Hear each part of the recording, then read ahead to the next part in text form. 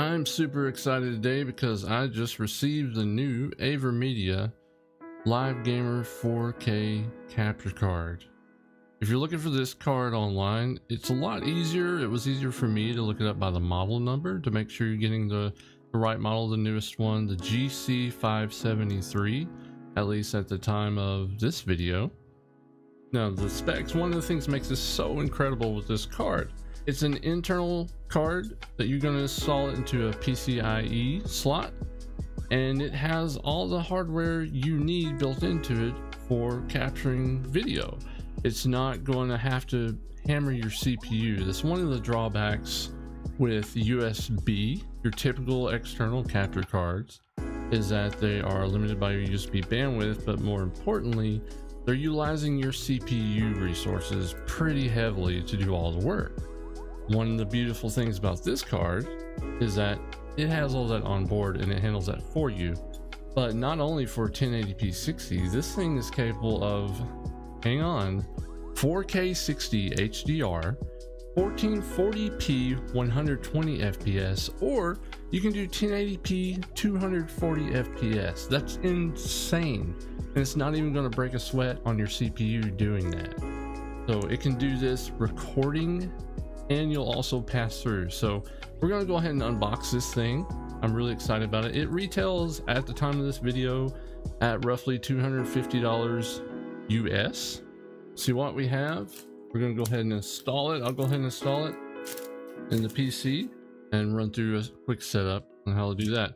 It does, of course, have RGB because, you know, we can't have gaming components nowadays without RGB. The side panel lights up and it has some kind of software control for that. So that box, you got another box in a box. Gonna open this up. Got foam here. Pulls this back. And we're looking at what? We got the card directly. We've got, it comes with an HDMI cable, then you've got your 1-year warranty card here, and you've got your quick start guide right there. We're just going to unpackage this.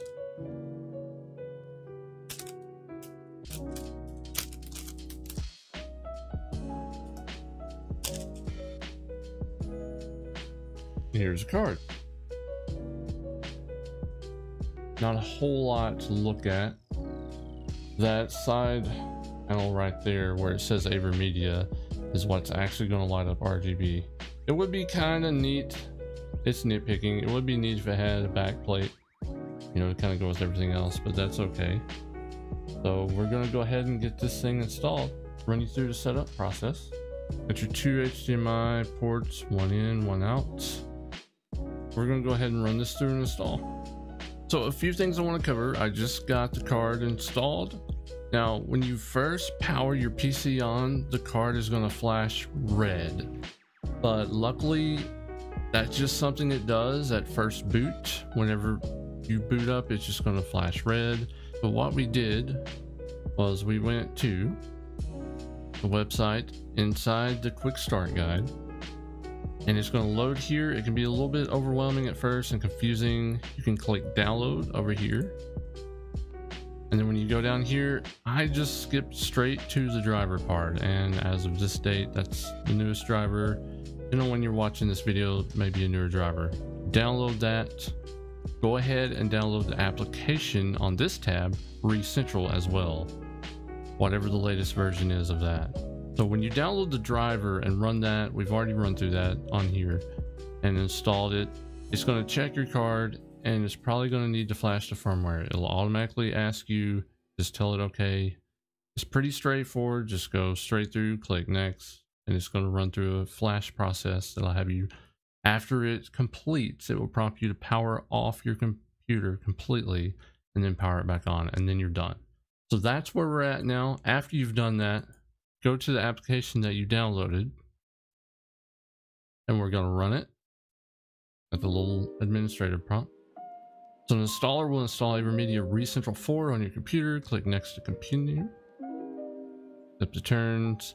I always uncheck this. I do not agree to share my usage data. So hit pay attention to that, make that decision. Next, then we're going to do, just go ahead and do the complete. If you need to change the install location, you can change it there, obviously. Pretty straightforward. And launch Avermedia RECentral 4. Go ahead and allow access to that. If you have Windows Firewall enabled, then you get prompted.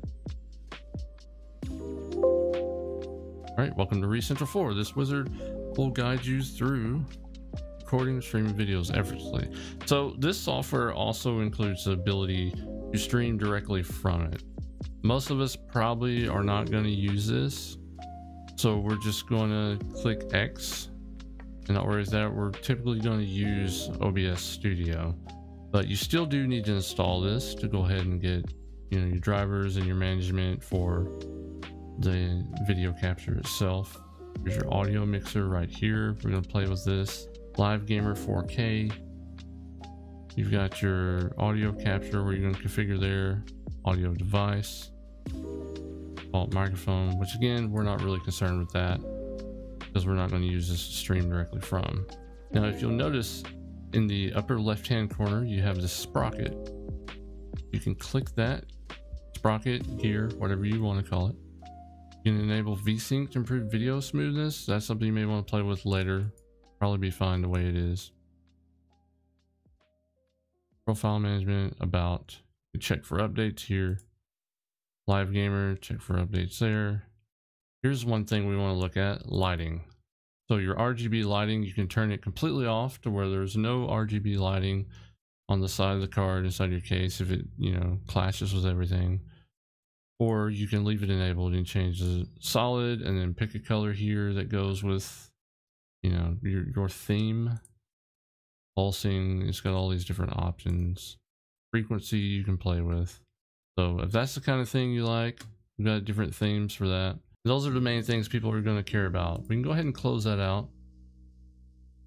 The next thing we want to do is we're going to go ahead and add this to OBS. All right, so what we're going to do is whichever scene, it doesn't matter. We're going to add a source like we normally do. We're going to go down here, hit the plus sign for your scene. Under your sources section, we're going to go to video capture device. We can name this whatever we want. I'm going to name this Avermedia 4K. Click OK. Then from here, we're going to go through and we're going to select the Avermedia. It says HD capture GC573 1. And there you go. Go ahead and resize that, get that out of the way. Deactivate that for a second so we can see the settings. We're just going to take the device defaults for now. And whenever we have something plugged in HDMI, it's going to detect it. Another important note I wanted to touch on these types of game capture devices, if you're not already familiar, if it's not like an Elgato, you know, Elgato kind of has their own software that you can view in a screen. If you don't have, you know, a dedicated monitor where you're going to do the HDMI out, you don't have to use that. You can actually, after you add this in OBS, you can find your source. You can right click the source, and then we want to go down to either you can do full screen projector source and project onto one of your existing monitors full screen, or you can do windowed projector source.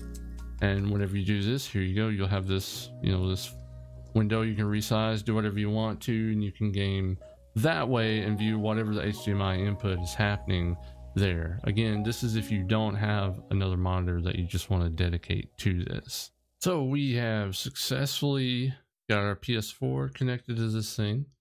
Looking great.